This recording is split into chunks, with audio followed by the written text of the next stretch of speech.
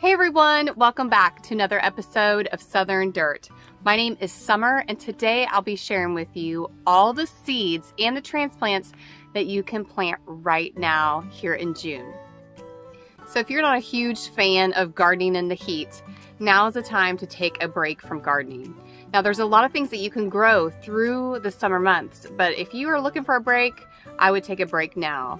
Fall is just around the corner and there's so many things that we can start planting in August, which I will be putting out a video every month to show you what I'm putting into my garden, what I'm starting from seed, what I'm transplanting, and when. So if you're not yet subscribed to the channel, make sure you do that. I also am going to put a video together to show you our pumpkin patch that we're actually planting this week. And my kids and I are going to get together and put that in. I'll give you some tips on how to manage your pumpkin patch, where you can get the seeds, which is right here, and all the other things that go along with the fall pumpkin patch. Towards the end of this video, I'm going to give you a quick garden tour of all the summer loving plants that we have put in the ground over the past couple months, and also all the seeds and the transplants that we're putting in this month. If you haven't already subscribed to our newsletter, I'll be putting the link in the description below.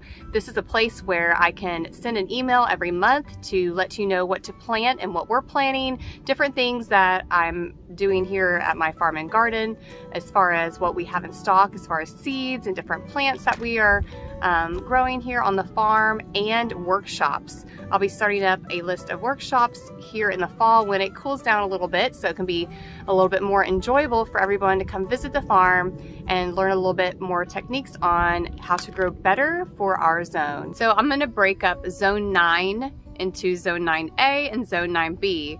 So depending on the location that you are in, you can kind of get an idea of what you can plant right now. So in zone 9A, and don't worry, I'm gonna put all these notes in the description below so you can cut and paste, and if I go too fast, you can go there. So we can plant okra, southern peas, sweet potatoes, Seminole pumpkins, sunflowers, Malabar spinach, chayote squash, luffa, pigeon peas. We can also start fruit trees like papayas. You can get those seeds from just your papayas in the store. I have some as well. You can plant pineapples right now. Pineapples are so easy to grow, and I'll show you my pineapple patch here in a bit. Sugarcane, roselle, and basil and rosemary are great herbs to grow through the summer. Now for 9B, which is the location of my garden and farm, we can plant okra, southern peas, sweet potatoes, Seminole pumpkins, sunflowers. I pretty much can grow sunflowers year-round in my garden. We can plant Malabar spinach, chayote squash, luffa, pigeon peas, papaya, we can start, yucca, pineapple, sugarcane, and then basil and rosemary. So here are the seeds that I'll be putting into my garden right now. In June, we are putting some Malabar spinach. I've got green and red thanks to one of my loyal subscribers that traded me out last month for some Seminole pumpkins. So I actually just planted those today. Now we also have luffa growing in the garden that we planted about a month ago. They're super fun to grow if you have not grown your own luffa sponges. They're great to actually eat young, almost like a zucchini, or you can let them dry on the vine and harvest the seeds and then use them as dishcloths or make your own soaps with those. I'm also planting some mammoth sunflower seeds, some okra, and we are actually planting our Seminole pumpkin patch today, but I'll also be doing a second planting of those just to see which month they actually are going to do better in. Now all these seeds up here that have southern dirt on them, those are my own homegrown seeds.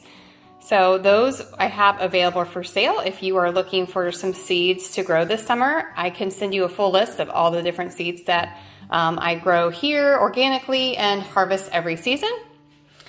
Now down here are some seeds that I got from our local seed and feed store. And these are all different types of peas, southern peas. I am planting some Texas cream. Last month I planted some black eye peas, Here's some pink eye and some zipper peas. If you guys are looking for a super cute hat, this is my new Garden Hair Don't Care with our logo on the back. That's $25. If you're interested in ordering any of my seeds or my hat, you can just send me an email. All right, guys, we're gonna go ahead and head into the garden. Here's my queen's wreath. We recently trimmed it back a little bit to encourage some more flower growth, and it was kind of getting crazy. We do have some new flowers popping up there, you can see. And if this is the first time you're joining me on my channel, we have about 1,100 square feet of garden area in our backyard, along with a food forest in our front yard and vineyard. So I'll be taking you out there and giving you quick highlights of that. Over here we still have some kale left from fall. Now, this is my shady area, and this kale's been doing much better than most of our kale that is in full sun. But that was totally different for the fall, when the kale was in our full sun area, did much better in the fall. Now our kale here that we planted in the shade is doing better for this part of the season. We don't have as much bug activity. It's a much nicer looking kale, and it's not getting so beat up by the sun. Now at the bottom here you can see as our chickens have been devouring the bottom pieces, but that's absolutely fine with us because they can't reach the top. And so we're feeding our chickens and the family with this over here. We've got some ruby eclipse sunflowers I planted here just last month. I also have a couple Everglades tomato plants here. I have some other Everglades tomatoes in full sun, but I wanted to kind of put them over here. I think we get about 4 to 6 hours of sun over here a day, and just kind of see how those go through the summer. It's really hard to grow tomatoes through the heat of the summer, and these tomatoes are supposed to be hardier, and that will still bloom and produce through the summer. Over here we have our basil that's going to seed. Recently we went to the Keys and did some camping and fishing. We typically like to do extended weekends down in the Keys because it is so hot here, and spend some good family time, but our garden kind of gets out of control, but that's okay.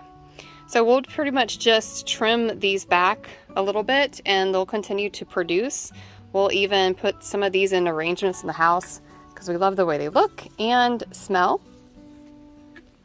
Over here our mint and our thyme is doing wonderful. I recently hooked up a little irrigation to this. I was hand watering these, and with as much as we are coming and going, it's just much easier to go ahead and set that up. I wanted to show you guys some strawberries on my strawberry tower. I had some beautiful red ones, but I know you're watching my favorite neighbor when she came over and harvested our 2 beautiful strawberries. I'm just messing with you. But I will be replacing this. I'll be moving this one to a different area, but I have to show you the super beautiful, inexpensive, made in America garden tower here in a bit. We'll take you over to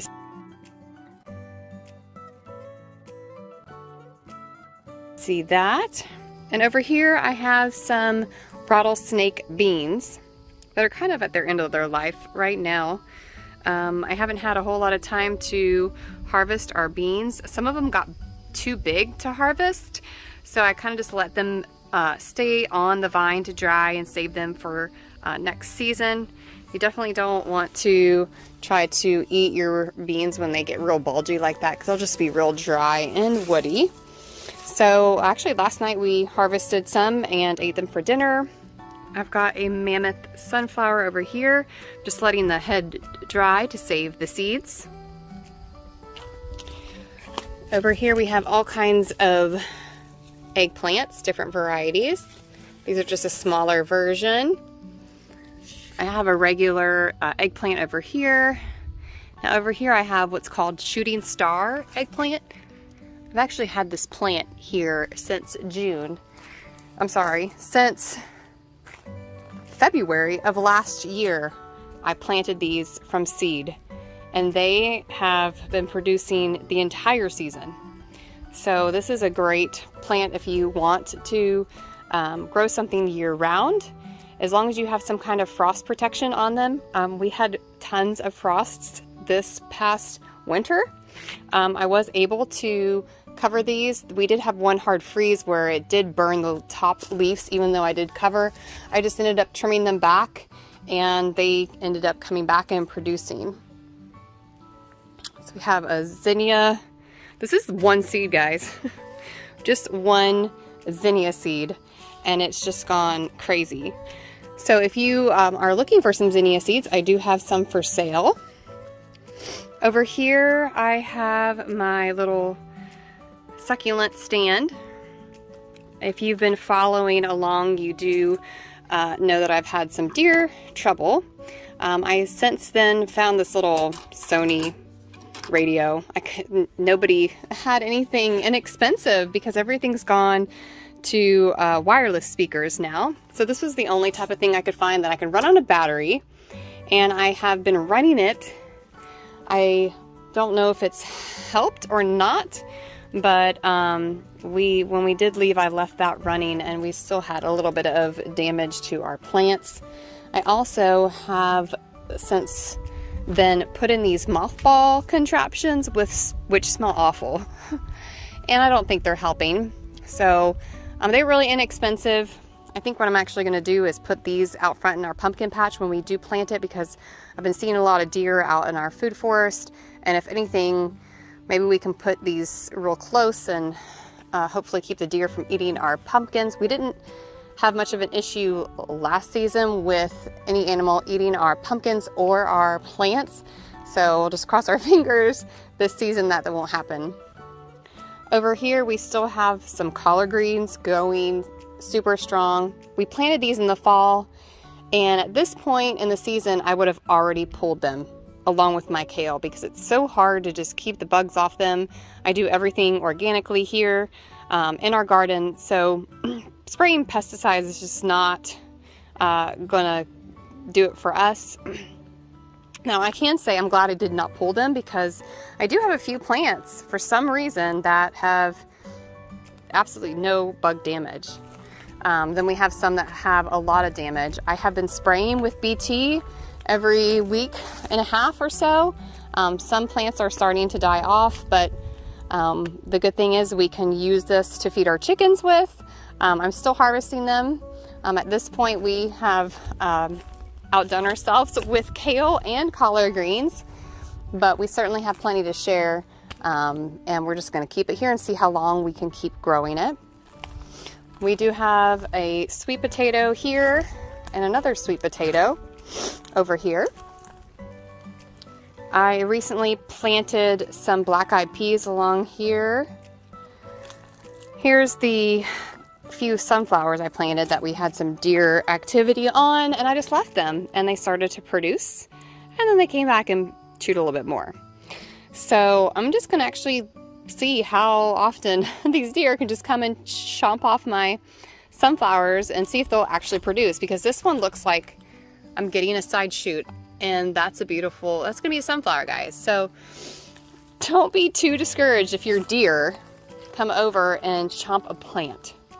And I'll show you some more deer damage that's actually producing and has not been an issue. We've got some zinnias that I recently planted popping up along here. Over on this side I have my little pea towers that are doing pretty good. These are purple potted peas.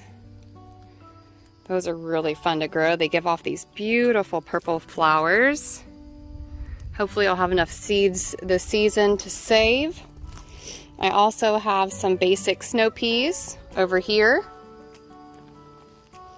I have some Everglades tomatoes, which you can see I'm getting a few tomatoes here. Definitely got some damage here from some deer, or it could be my chickens.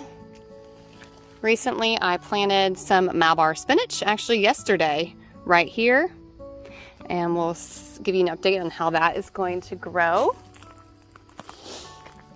We're gonna head over here into the other side of the garden. where I have this massive, crazy mammoth sunflower growing right here. I cannot wait for it to open. The leaves are just crazy big. This looks like it's gonna be probably one of the biggest ones of the season. And let's see if I can show you. It'll probably open here in the next week or so. So I'm excited about that. Over here we have sweet banana peppers. I have grown these since I started gardening, and they're my absolute favorite pepper. I love just snacking on them. They produce so much, but every year I hadn't grown enough plants to produce enough for what I would like. So this summer I decided to just start from seed an entire row, and I am harvesting so much. I'm probably harvesting a gallon Ziploc bag every week and a half, and also eating them. That's just what goes into the kitchen. That's not what I am actually eating in the garden as well, or my kids are eating. Our kids and our neighbors love to come over here and pick the fresh food and have fun little dishes. They like to play on the playground over here and get little bowls out and play chef and throw collard greens and flower leaves and peppers and whatever they can find. And it's such a fun thing to watch and fill their bellies with plenty of vegetables. Over here we have a beautiful vining luffa plant. I planted, let's see, I think I planted one on each end of these railings. Yep. And they are probably going to take over this stalk here, and I've had to tear this end off of this tree already. Yep, and it's already starting to go back up. So luffa plants can go just crazy. One time last year we left to go on vacation, and we had one that was climbing on our roof, and we had another one that was climbing up this tree and on top of our roof. So if you have an area where you have a tree, it's a great way to vine them.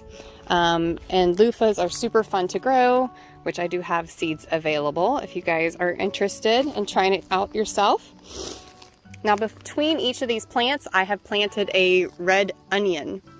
I know that I will not produce a nice bulbed onion during the summer months, but I'm doing that to deter bugs in the garden. A lot of bugs do not like the smell of onions. And I can use the tops for dishes in the kitchen. I have also started some new zinnias along here, some smaller ones there. Over in this area I have my little tomatoes. I have different varieties from pear tomatoes. They are like these little pear-shaped tomatoes here. I always like to grow a cherry or a small tomato in the spring, because the summer months can be super hard to grow a large tomato because of the heat and the water that we have constantly in our area in Central Florida. So I lose less tomatoes in my garden by only doing the small varieties. I did recently pull my squash here. It was just disintegrating. It was just, it's just too hot to keep them alive. I recently planted some black-eyed peas here. I've got a few different types of autumn flowers, sunflowers through there. And today I planted some Texas cream over on this side. Over in this row, I have some okra plants. And these were some plants that were damaged by the deer recently. But I am getting okra. We're harvesting little handfuls here and there. It didn't do a whole lot of damage to my okra plants. So here's one I'm ready to harvest. Over here I have some 1,000 head kale, and this is left over from the fall as well. By now I would have went ahead and pulled it up, but I'm just leaving it to see what it will do. We can definitely feed our chickens with it, feed our family with it, and God forbid if something were to happen, we have plenty of food that we could sell if we needed to. or share with friends. Over here, the weeds have kind of taken over, but I do have plenty of Swiss chard and mint that's just like coming out everywhere. It smells so good. My girls will come over here and just take a whole bunch off, throw it in some water and with some ice, and they make mint water. Over here I have our lettuce area, and it is ready to harvest. It's almost gonna go to seed, so if I don't harvest this right now, my lettuce will be bitter. It definitely will be better if you harvest it before it goes bitter. We recently harvested a ton of this and filled multiple gallon bags and ate off it for a couple weeks, and we'll do that again. And after that, I think we're just going to see if it does go to seed. If not, we're gonna figure out what to put in here. I don't know. What would you put in here for the month of June or July? I think we're gonna maybe put some peas or okra in it. Just not 100% sure.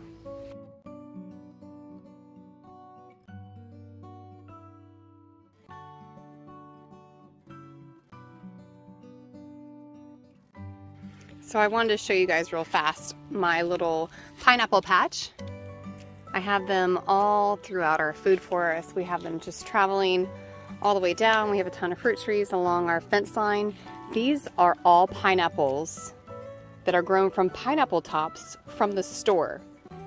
So even when I harvest this one, this top will not go to waste. I will replant that as well. So it is so easy to grow pineapples. And now is the time when they are in your local grocery store, when they're in season, they're inexpensive. I want to say I just bought a pineapple the other day for $2. And then tell your neighbors that you like to plant pineapples, and they'll save the pineapple tops for you. Literally all you've got to do is throw these suckers in the ground and they will grow. Here's one of my chayote squash vines. I planted these back in February. And it's actually just about to flower right there. So these, you can find chayote squash in your local grocery store. It's always best to find fruit that is grown locally, so you know that that fruit will produce well in your area. Here's my other vine. And now is a perfect time to save your seeds. Find a neighbor that may have grown chayote squash. This is where I've got the seeds for this particular one from a friend, and I cannot wait to see what they'll do. And I got them climbing this fence that we have in our yard. I think that completes our garden area. This is the area where I usually shoot my videos and where my kids play. And today I had my youngest one knocking on this window. If you guys made it this far, I just wanted to say thank you for always supporting me, and watching my channel is definitely growing over the years, especially with the pandemic, with everyone wanting to learn how to grow their own food. And that is my passion, teaching you guys from my garden, from my mistakes, and just trying to challenge myself to become a better gardener and digging in and learning and then extending what I've learned to you. We are almost to 4,000 subscribers, so make sure you share this video with your friends so we can get that 4K that I'm really excited about. I hope you guys enjoyed this video, and we'll see you next time.